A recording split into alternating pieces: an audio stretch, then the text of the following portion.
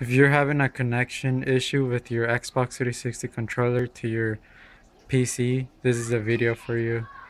Right now, I'm just going to say that it won't work with the charging cable for the Xbox 360 controller. A lot of you guys are saying if it works, it doesn't.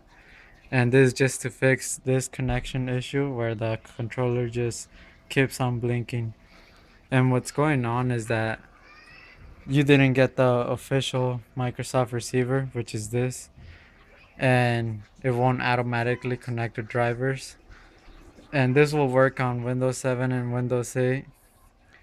I only know how to do it in Windows 8, but it should be the similar process. And what you need to do is go to here and type device manager.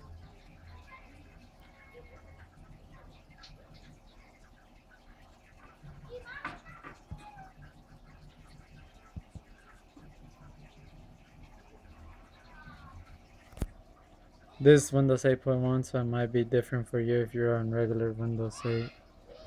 And just let it load, and you're gonna notice it's gonna say unknown device.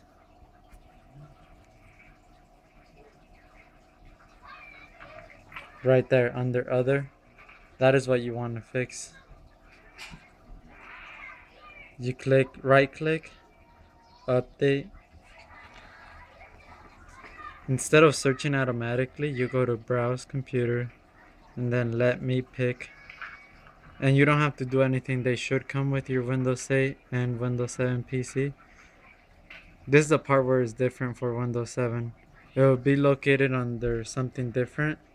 And I don't think this is gonna show up for you guys, so you guys need to look for controller settings or some other type of thing, and you wanna click on that if you're on Windows 8, and you wanna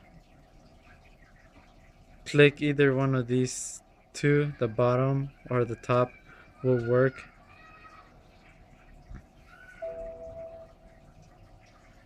And just push yes, and it's just installed the driver, and you see it's now connected.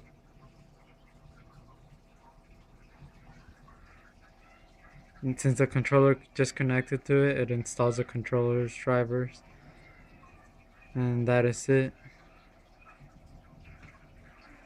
I'll even unplug it and connect it back on, and everything works. Thanks for watching, and I've been listening to your feedback, respond to as much things as I can, and thank you for watching.